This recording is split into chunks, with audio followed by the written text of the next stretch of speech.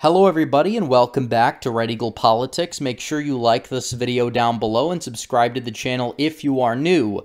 So, in just a few days, we will have the new Congress be sworn into power, which means we are getting a handful of new representatives in the House, as well as 7 new senators. 5 of them are going to be Republicans. Now, you guys seem to like the tier lists quite a bit on this channel, as do I, because they are fun to do. And, you know, if you guys want to do the tier lists, you guys can as well. I'll put the link in the description for you guys to do them. But I think we're going to rank all 7 of them. 5 of them are Republicans. 2 of them are Democrats. I think you guys know what tier that they are going to be going into. But nevertheless, we are going to rank them. We're going to give a brief analysis of the incoming senator class, and sadly, there should be a lot more. We understand that the Republican Party vastly dropped the ball, and we'll likely be talking about that a little bit more in the New Year's video, which is going to be epic when it does indeed come out. But first, I have to tell you guys about My Patriot Supply, because at any moment, somewhere around the world, the next shoe is going to drop and all hell will break loose. So are you ready? What if there are sudden food shortages that last for weeks or months? Do you have enough food on hand to feed your family when grocery store shelves are completely empty? If not, take our advice and go to preparewithredeagle.com. You'll find a special offer from My Patriot Supply, the nation's largest preparedness company, with millions of families already protected. They're slashing $100 off their 4-week emergency food kit and $200 off their 3-month kit, providing delicious, easy-to-make breakfasts, lunches, dinners, drinks, and snacks for 4 weeks per person. These 4-week food kits are in stock and ready to go. You could not only save $100, but your order ships fast and free and arrives in unmarked boxes for your privacy. Go to preparewithredeagle.com. Those who know what's coming are using today to prepare. Are you? Preparewithredeagle.com. So, we're going to start and we're going to rank these senators right here. We're going to start off with Eric Schmidt. We're going to go alphabetical order by first name because that is how the picture is saved when uploaded to tiermaker.com, which is what I use to make these tier lists. So we're going to start off here with incoming Missouri Senator Eric Schmidt. Now, I'll be honest, I had a favorable view of pretty much everybody in that primary when the primaries were taking place. Now, I will say that the way the Republican Party in Missouri treated Eric Greitens was awful.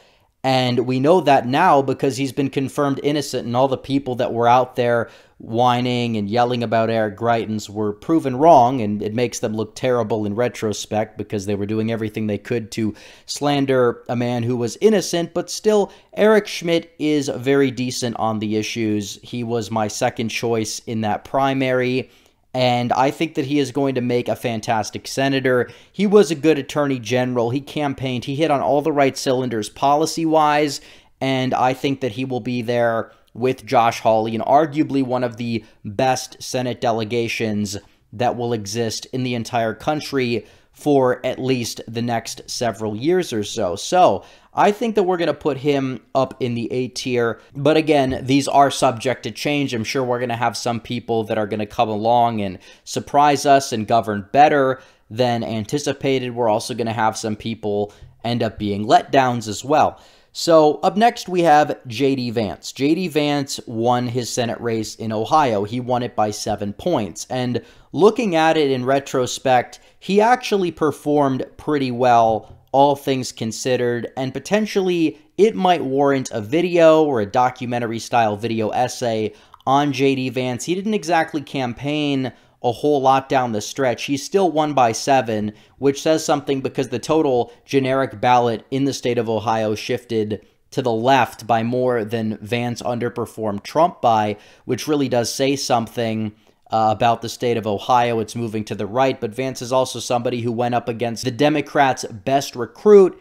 He still performed fairly well in the state in a year where Republicans didn't do that well all throughout the Rust Belt. But furthermore, it's deeper than that. Vance used to be a never-Trumper, used to be more of a neocon on the neocon side of things, probably around 4 or 5 years ago or so, but he's vastly evolved on the issues, and I've seen him change significantly. He hits on all the right cylinders regarding immigration, regarding trade, regarding foreign policy, regarding culture, regarding even he's hitting on issues that he's bringing into the forefront that weren't really in the forefront to begin with, like the whole pornography epidemic. He's been one of the leading voices against that in terms of the members of Congress or the senators that we do have, or will have, that is in the case of Vance, because he's not in the Senate yet. But he's definitely going to be one of the best senators, arguably the best senator that the Republican Party will have in power come January 3rd.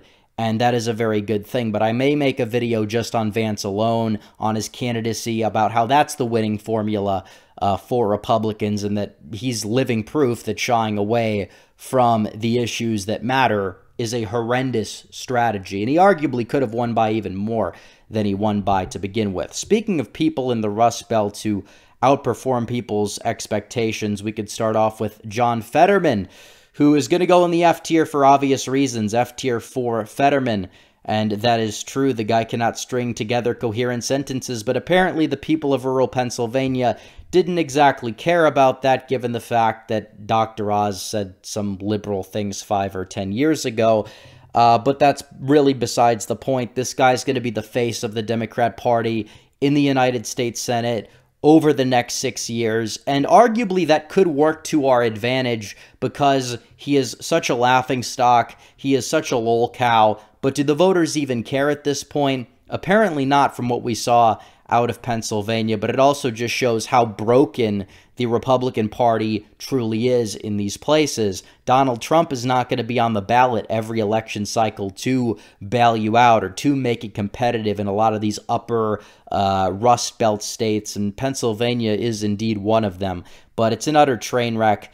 In the case of John Fetterman, he's very far left on every issue. It's not even like he pretends to be this moderate. He'll LARP and do the blue-collar thing with his Carhartt hoodie that's oversized, and he's like the 6'9" ogre. Oh, big dude equals safety, whatever, doesn't matter. He's going to be an utter train wreck. So, up next we have Katie Britt.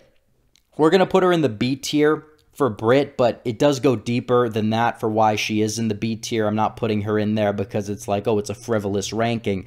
I'm putting her in the B tier because we just don't know. She has been somebody who worked for Richard Shelby, who was for many years a neocon and a rhino in the United States Senate.